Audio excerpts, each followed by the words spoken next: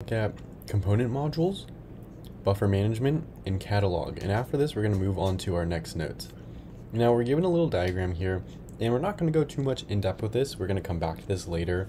It's just an introduction because it's too much information at this point here. But just looking over this and using the information we have now, we have users, right?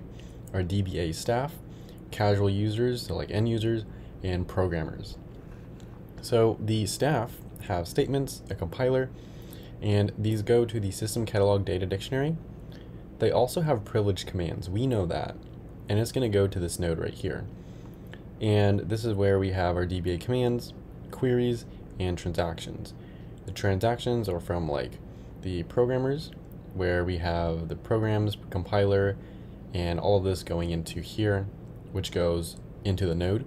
And then our casual users, which have the interactive query, query compiler, and query optimizer that go into this node.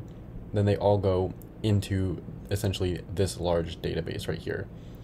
We have the upper part and the lower part. It goes into the database, out of the database for our DBA staff, and then it ends in the query and transaction execution right here. So that's it for our component modules. Next, we have our buffer management.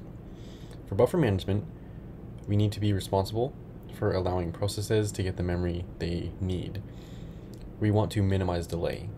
As an example, what block to throw out of the buffer pool when a buffer is needed for a newly requested block. Basically, when we have too much stored memory, what do? We can use a first in, first out. So if we ran out of space, we can kick the first thing that was in out. Next is our catalog. We should include information of structures.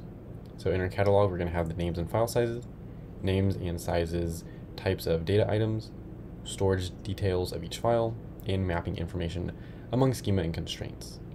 But this is all just an overview of this. This is for our component modules. We've looked at database languages, DBMS architecture, and data independence. We've looked at why we should not use DBMS.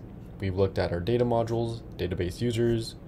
We've also taken a look at file processing system versus our DBMS, and the introduction to database management system. That's the conclusion of our introduction to database management system notes.